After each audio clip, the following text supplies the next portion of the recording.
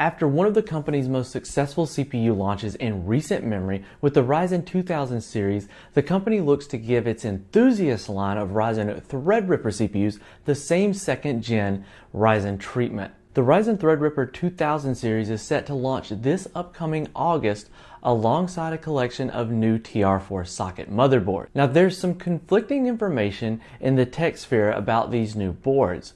Some indicate that the X399 chipset could get an X499 replacement, whilst most reports indicate Threadripper 2 will see the release of a new set of motherboards on the current X399 chipset. The extent of new feature additions to the upcoming X399 refresh will depend almost entirely on the creativity of the motherboard makers, but word is to expect a lot of new goodies. Now we've even heard that M-ATX could get a lot more love, so stay tuned for that one.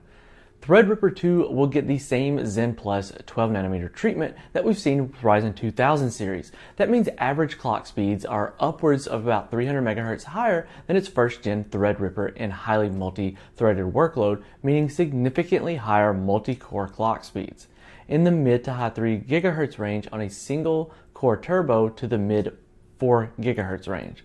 So Ryzen Threadripper 1950X has a base clock speed of 3.4 GHz and a turbo XFR of 4.1. If second gen is any indication what we can expect with Ryzen Threadripper 2950X, we can expect it to hit somewhere around a core clock of 3.7 GHz and upwards with a turbo of 4.35.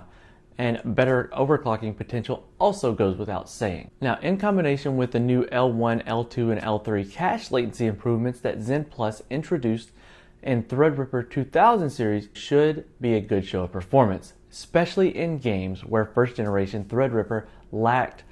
Now overall you should expect somewhere around a 10% performance lead versus first gen Threadripper. Zen Plus also means support for significantly faster DDR4 Ram speeds thanks to the drastic improvement on the memory controller.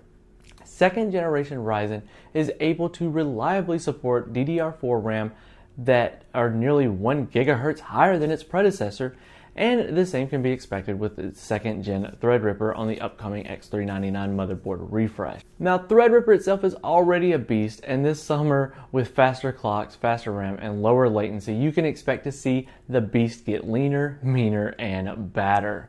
So let us know down in the comment section below what you think we're going to see with Threadripper. How high do you think the clocks are going to be? How well does the memory support you're going to be? Because remember, with first generation Threadripper, it was the top 5% Zen cores, or Zen dies rather. So it already seemed to clock better and handle memory better than Ryzen desktop. So Ryzen 3, 5, and 7.